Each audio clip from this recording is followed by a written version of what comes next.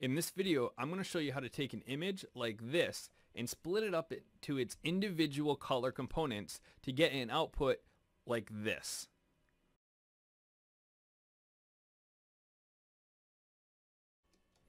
Okay, in this video what I would like to do is I would like to show this frog right here as an RGB image and then split it up into its individual channels. Its red channel, its green channel, and its blue channel.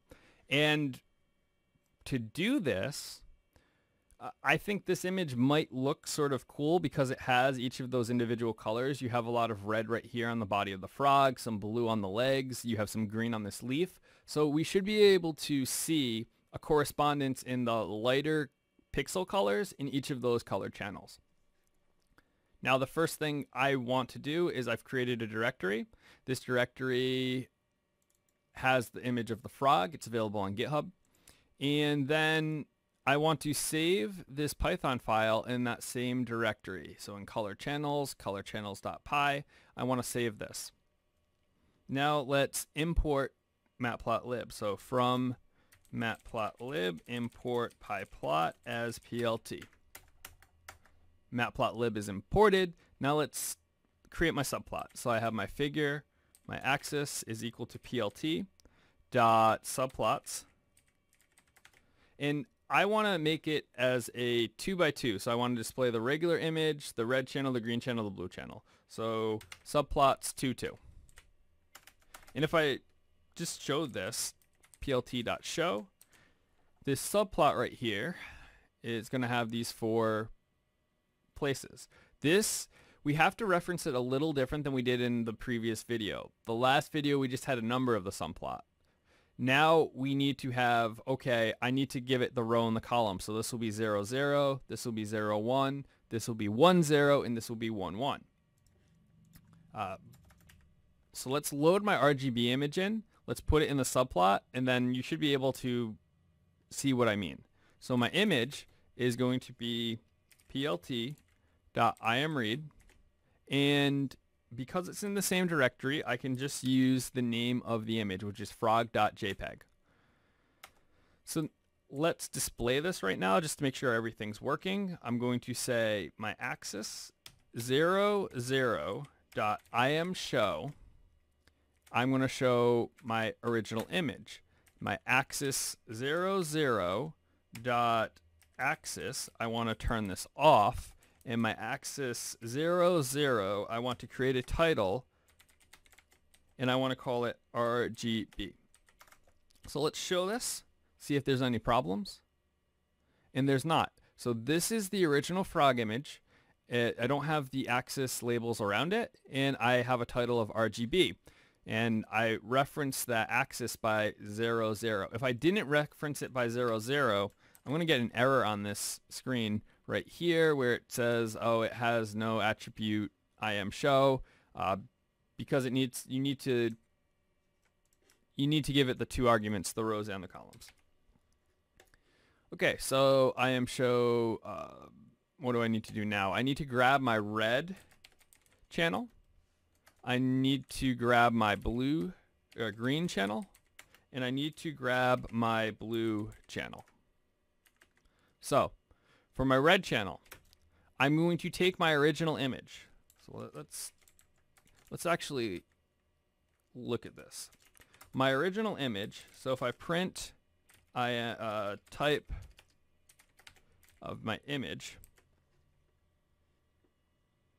it tells me I have some NumPy array. My image is a 3D array. So I can reference any pixels that I want with rows, columns, and depth, because I also have a 3-dimensional image. This image shape has 3 different channels. So I'm going to need to give it the row, the column, and the channel I want to extract. Well, for my red channel, I actually want to extract all my rows, all my columns in the 0, the red channel. For green, I want to extract all my rows, all my columns in my green channel. For blue, I want to extract all my rows, all my columns in my blue channel. So that's what I do. And now, these are now just one-dimensional arrays. So if I print I am red shape, it's going to only be a 445 by 640 by 1 because I took one channel of that.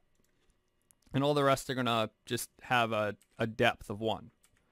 So now let's show these. So my axis 0, 1, I am show.